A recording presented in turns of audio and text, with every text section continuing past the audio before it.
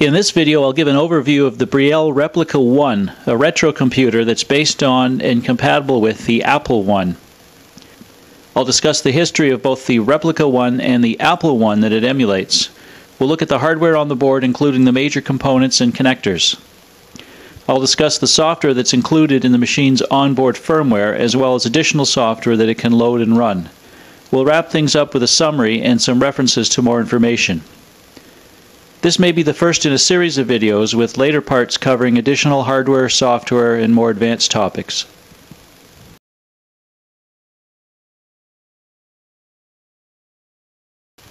In 1976, Steve Wozniak designed a single-board computer using the MOS Technology 6502 microprocessor.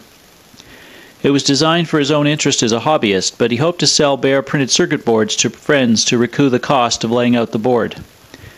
His friend Steve Jobs convinced local computer store The Byte Shop to buy 50 computers at $500 each, but they wanted complete systems, not bare boards. Wozniak, Jobs, and a third partner, Ron Wayne, formed Apple Computers in order to sell the Apple I to The Byte Shop and others. A total of approximately 200 Apple I machines were sold. By 1977, Wozniak had designed the more powerful and sophisticated Apple II, and existing Apple I owners were encouraged to trade in their machines for Apple II systems. The returned Apple I machines were destroyed. The number of remaining Apple I systems is currently 63, of which about 6 are known to be in working condition. As the first Apple product and one of the first personal computers, they're highly sought after and demand high prices at auction, one unit having sold for over $900,000 US. The story of one of the Apple I systems is described in this book, The First Apple by Bob Luther. He bought one in a storage auction and spent several years tracking down its history.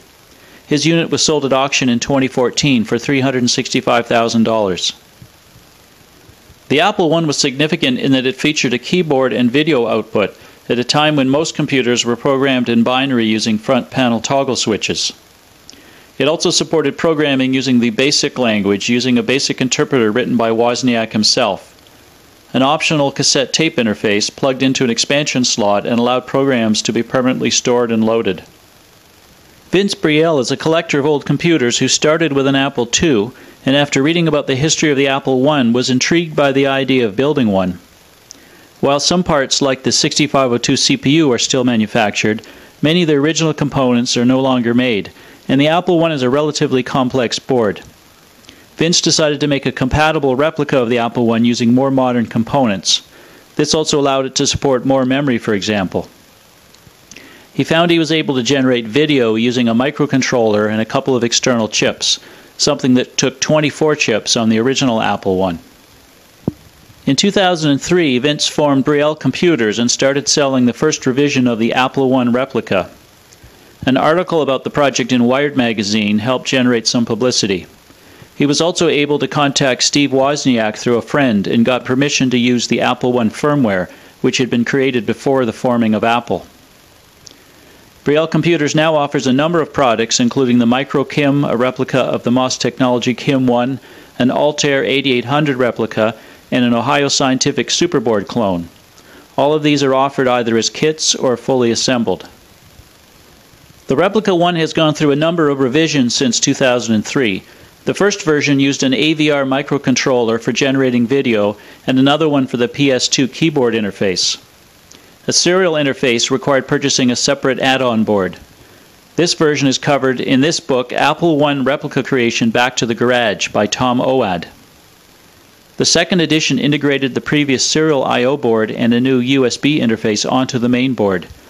Other improvements included using a small wall wart type DC power supply instead of the previous model's reliance on a full PC power supply and a power-on indicator light.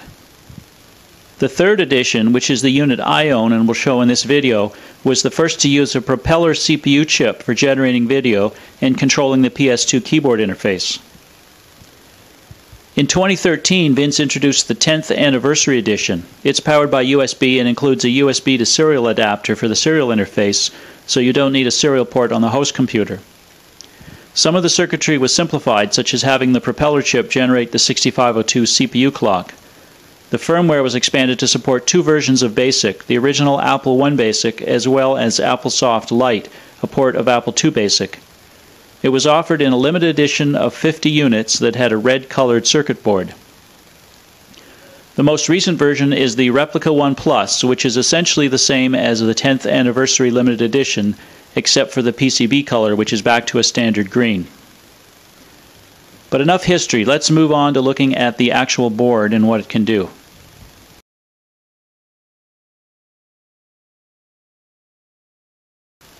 This is the Replica 1 3rd Edition. Let's go over the major hardware components and connectors. Power is supplied to this connector using any external supply that can provide 7 to 9 volts DC and 1 amp of current. To the left of the power jack is the on-off switch, and to the right of that the power LED. You can also power the unit from a standard ATX power supply by plugging it into the ATX power connector here. If you use an accessory board that also requires minus 12 volt power like the cassette tape interface, you'll need to use an ATX power supply. This is the serial port, which is unique to the Replica 1 and was not present on the original Apple I. As we'll see, this is the main way the programs are transferred to and from the machine. Video comes out of this RCA connector and is in NTSC format, so you'll need a suitable monitor or television. To emulate the original Apple I, the video is monochrome with 24 lines of 40 characters. These pads are intended as a breadboard area for the user to add circuitry. The original Apple I also had a breadboard area. I've made use of this to make some modifications, which I'll describe later. Rounding up the connectors, at the bottom right is a PS2 keyboard connector. This allows using a standard PS2 type PC keyboard. The original Apple I required an external ASCII parallel interface keyboard. These are now difficult to find. If you do have one, however, you can connect it to the keyboard port here. There is one 44-pin expansion slot, which is compatible with the connector on the Apple I, as well as an edge connector with the same signals that was also present on the Apple I. The Apple I offered a cassette tape interface which plugged into the slot. Let's look at the major chips and components on the board. At the bottom left is the crystal oscillator for the 6502 CPU. Like the original Apple I, it runs at 1 MHz. I've actually replaced mine with a 2 MHz crystal, as the CPU and other circuitry will work fine at this speed. As it is socketed, I can put a 1 MHz crystal back in if needed. Next to that is the 6502 CPU, the same as on the original Apple I. This is the chip that runs the Apple I software. A number of manufacturers made 6502 chips over the years. The chip I received with my kit was a new old stock Synertec chip with a 1981 date code. At the moment I have a Rockwell 65C02 chip installed. This is a newer version of the 6502 with additional instructions. I may cover this in more detail in a future video. To the right of the 6502 is a 6821 peripheral interface adapter, or PIA. This was on the original Apple I and provides two 8-bit ports that communicate with the keyboard and video circuitry. The large chip at the right is the Parallax Propeller CPU. This chip produces the video output and keyboard interface and replaces 20 or so chips that were needed on the original Apple I. The Propeller is a very interesting chip containing 8 32-bit CPUs that can communicate with each other. The Propeller CPU could be the subject of another video all by itself. To the right of the Propeller CPU is a 5 MHz crystal that generates its clock, and above that is a 32 kilobyte serial ROM that contains the firmware for the Propeller CPU. On power up, the Propeller loads the software from the ROM into its internal memory. A nice feature is that the ROM is electrically erasable, so its contents can be rewritten with different software by the Propeller under control of a host computer through the serial port. At the far left we have the ROM for the 6502 code, which is typically a 2764 EEPROM or 2864 EEPROM. There's 8K of ROM. The original Apple I had only 256 bytes of ROM. The larger ROM of the Replica 1 allows it to include more software, which we'll cover shortly. To the right of that is the RAM, a 62-256 static RAM chip providing 32 kilobytes. The original Apple I only came with 4K of RAM and was expandable to 8K. This required a total of 16 RAM chips and cost several $100s at the time. In the middle of the board are some 7400 series TTL chips performing functions like address decoding, which is often called glue logic. There's a regulator IC for the 5-volt supply and one for the 3.3 volts needed by the propeller CPU. In the center of the board is the reset switch, which resets the 6502 CPU. The Apple I had a similar switch. It also had the clear screen button, which cleared the video display. This was necessary because the 6502 CPU did not directly control the video memory. The Replica 1 implements this as well. I purchased my unit as a kit. It came with all parts and the manual covers the assembly instructions. The kit is quite easy to build for anyone with some experience soldering and identifying electronic components. If you aren't comfortable building it yourself, you can purchase an assembled unit. The included manual is on a CD and includes a schematic for the board as well as the source code and firmware for the propeller chip. The EPROMs are also pre-programmed for you if you buy the kit version. By the way, the original Apple I was sold as an assembled and tested circuit board, but you needed to add a power supply, keyboard, and television or monitor. Some users even built cases for their systems. I mentioned that I made some modifications to my system, including the higher clock speed crystal and Rockwell 65CO2 chip. I also added the plastic standoffs that you see here. A larger modification that I have found useful is the fast serial port mod. We haven't yet talked about the serial port, but I'll mention the mod now because it's obvious in some of the demos I'll be showing. Because the 6502 in the Replica is quite slow, it's not able to keep up with the serial port at speeds above about 2400 bits per second, and sometimes not even that speed when running BASIC. There's a hardware mod and changes to the propeller firmware that add hardware handshaking to the serial port so that it can run as fast as the CPU can keep up. This allows the serial port to run at up to 115 kilobits per second with no data loss. It requires adding 4 jumper wires and reprogramming the propeller chip. I'll provide a reference to the mod in the references at the end of the video. One minor annoyance is that the Replica 1, like the Apple I, has no power on reset circuit. You need to hit the reset button after power up. I added a power on reset circuit using a 555 timer chip on the breadboard area. The circuit's based on the one that Steve Wozniak implemented on the Apple II. The final mod is this large capacitor. I added it across the -12 volt rail to help filter the power, as I was seeing a lot of noise when using an ATX power supply, and this was affecting the cassette tape interface.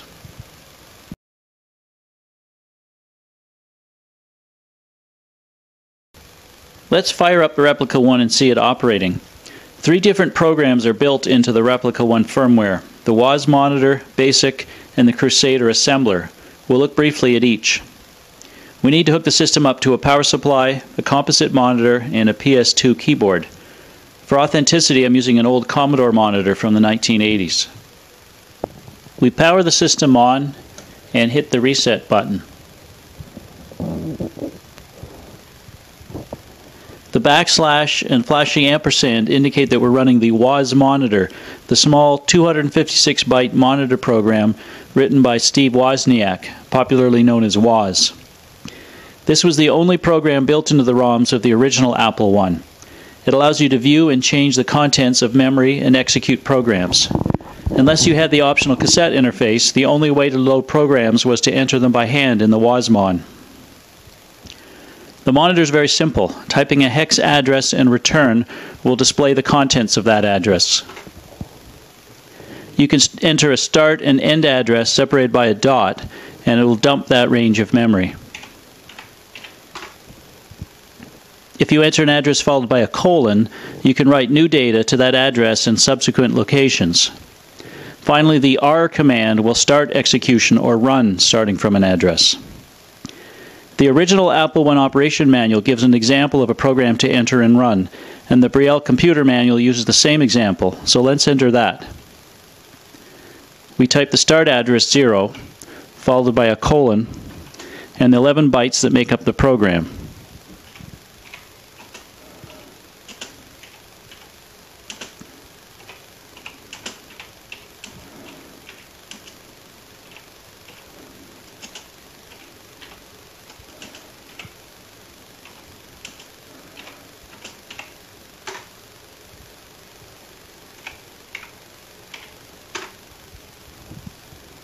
When run, the program should display all of the ASCII characters from 0 to 255 and repeat forever or until we hit reset.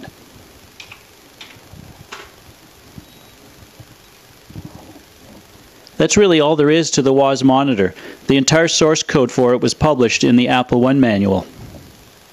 Small assembly language programs can be assembled by hand into machine language, and the bytes entered using the WASMon, but it's very tedious and error-prone. Machine language is difficult for beginning programmers. Steve Wozniak realized this, and so he single-handedly wrote a BASIC language interpreter for the Apple I. BASIC is a much simpler language to program in, supporting English commands like print and goto. Apple I BASIC is 4K in size, and so needs an Apple I with at least 8K of RAM. On the original Apple I, it needed to be loaded into RAM either by hand from the WASMon or loaded from cassette tape. In the Replica I, it's in ROM, so it's immediately available.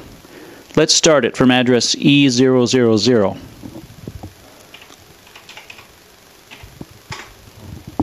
Now let's enter a simple 4-line BASIC program.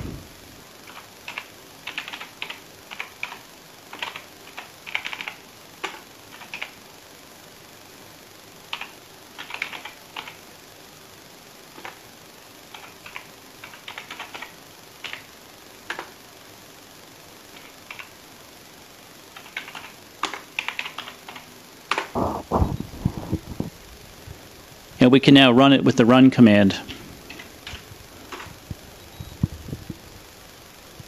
And as expected, the program displays the numbers from 1 to 1,000.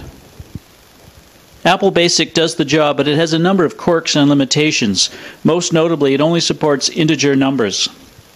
It's pretty well documented in the Apple BASIC User's Manual that comes with the Replica I CD.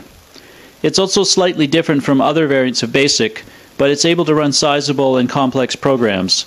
I'll show some examples when we talk about how to load and save. The 8K ROM in the Replica I still had space left, so a third program was included, the Crusader Assembler. Crusader is an assembler which runs on the machine and allows writing code in assembly language rather than machine code. Let's look at a simple example entering the program we entered earlier into WASMon, but this time as assembly language rather than hex bytes. This is a slightly different version that displays 255 ASCII characters once and then returns. So we've started Crusader by executing address F000 from WASMon, and we get the Crusader startup prompt. So we type in just to enter a new program, and now start entering the assembly language instructions for our program.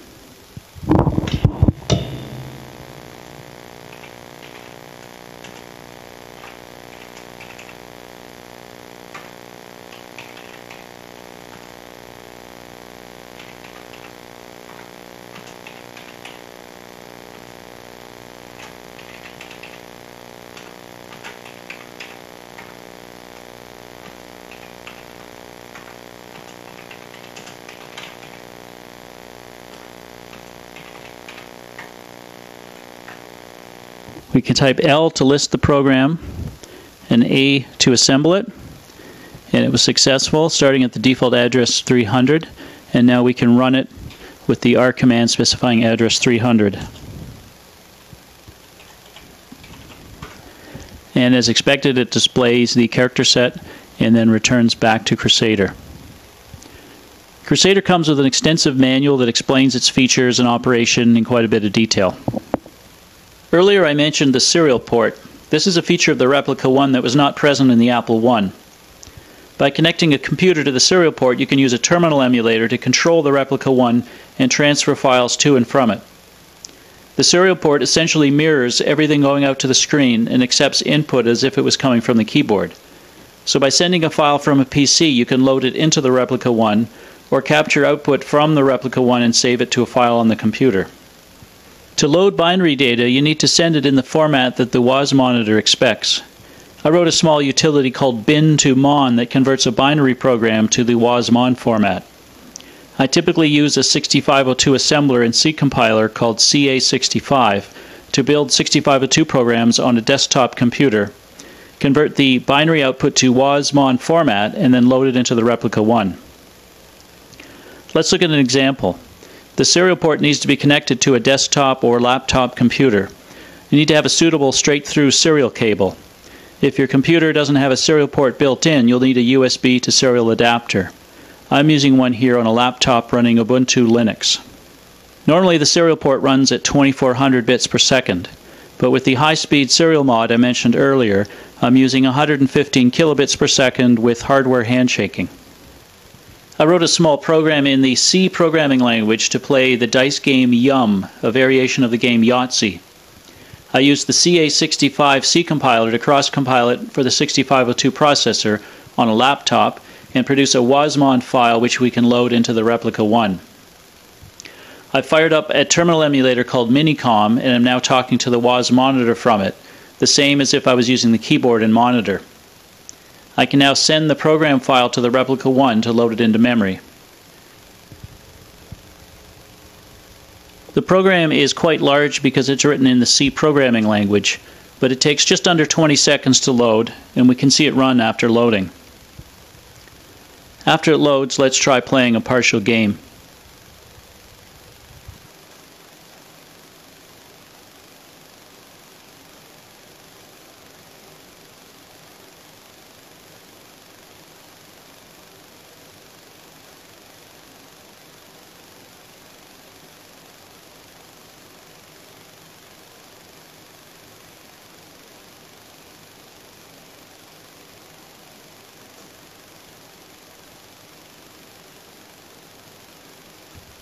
Binary programs can be saved by dumping the appropriate range of memory from the WAS monitor and capturing the output from the serial port and saving it to a file on the PC. Basic programs can be loaded in two ways. If you save them as a binary snapshot of memory, you can load them back as binaries from the Wasmon. Or from BASIC, you can use the list command to list the program and capture the output to a file. Then from BASIC, sending a program to the serial port will load it back into BASIC. This method tends to be a little slower, but it's simpler and easier than saving and loading as binary data. As an example of a basic program, here's one that I wrote that generates an individual's horoscope reading. We go into BASIC from Wasmon, and then send the file out the serial port to the Replica 1.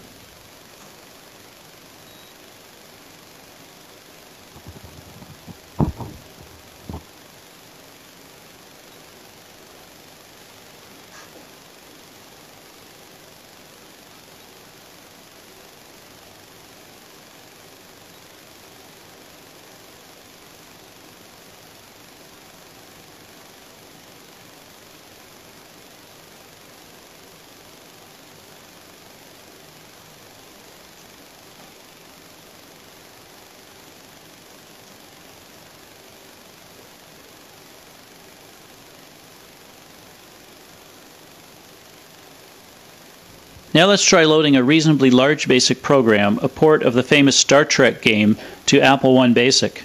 This one was saved as a Wasmon binary and was included on the Replica 1 CD.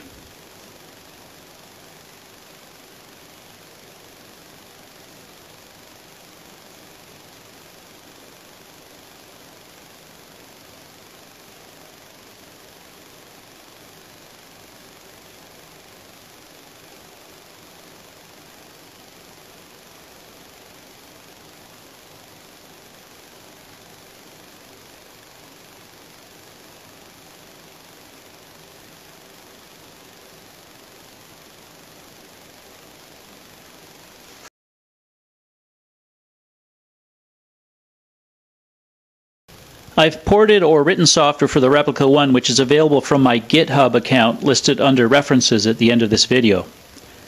I've also written a quick reference, a list of useful addresses, and some other documents on the Replica 1 that you may find useful if you have a system. I should mention again that the latest boards being shipped by Briel Computers are the Replica 1 Plus, which is slightly different from the 3rd edition model demonstrated in this video. The history of the Apple I is a fascinating story and has been covered in a number of books and even in films. I only had time to give a brief thumbnail sketch in this video. I recently visited Disney Epcot in Orlando, Florida. The huge geodesic dome that's the centerpiece of the park is also a ride called Spaceship Earth that tells the history of human achievement. Near the end is a scene of a scruffy, bearded figure working away in a garage full of electronics with a primitive computer. It looked just like Woz and the Apple I, right down to the slowly scrolling display on a television set. I have seen a real Apple I at the Computer History Museum in Mountain View, California. For most of us, a real Apple I is out of our price range. The week before I recorded this, a unit sold on eBay for $236,000. There are other Apple I replicas like the Mimeo by Mike Willigal, which is an almost exact replica of the original Apple I circuit board. A number of people have built replicas using the Mimeo board and painstakingly acquired all the necessary parts, sometimes with the correct manufacturer and date codes as an original Apple I. For free, there are Apple I emulators like the Palm One. It was recently ported to run on Android devices. It's quite cool to see Apple I code running on a phone. It's also quite shocking to see how much computer power is improved.